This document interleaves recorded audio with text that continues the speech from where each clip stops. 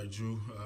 I guess it's the first time I'm interviewing you, so I guess the first thing I want to ask is, how have you been adjusting to life in Lake Charles and being a McNeese student athlete? It's been good so far. The summer went smooth, and so it's just a lot of learning how to live in a different state, in a different part of the country. But I really like it up here. The people are great. So. And then how being under a new coaching staff, being with new teammates, what's the basketball aspect like been for you? It's been good. It's a lot like the other schools I played for, kind of in the sense how we run the offense and do all that.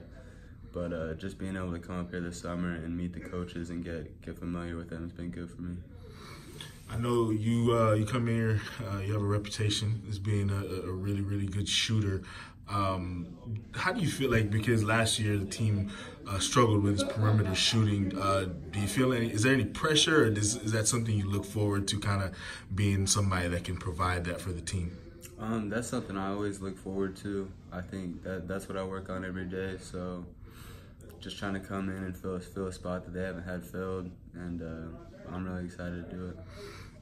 The trip to the Bahamas, just what was that like? I'm sure it was pretty fun to, just kind of be there. Mm-hmm. What was it like, the on-the-court stuff as well as just kind of hanging out with your teammates off the court?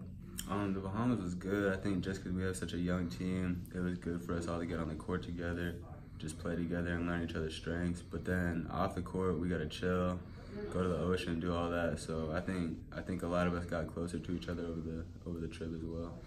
You guys, I know you lost the first game, didn't go how you wanted to. Then you rebound with the next two games. How big was that, just for kind of confidence and showing that you guys have some, resiliency, being able to rebound from that first game? Mm-hmm. I think, the first game went pretty tough. I think we were all just a little nervous, a little anxious to get on the court and all that. But I think getting the other two wins was good for us. It gave us some confidence for sure, and showed us that we can have a really good year if we put it together.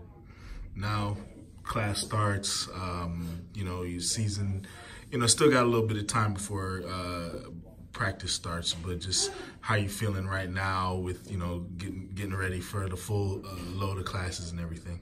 I'm feeling good right now. I think just being able to be on campus for the whole summer helped me out, just to be able to get familiar with things.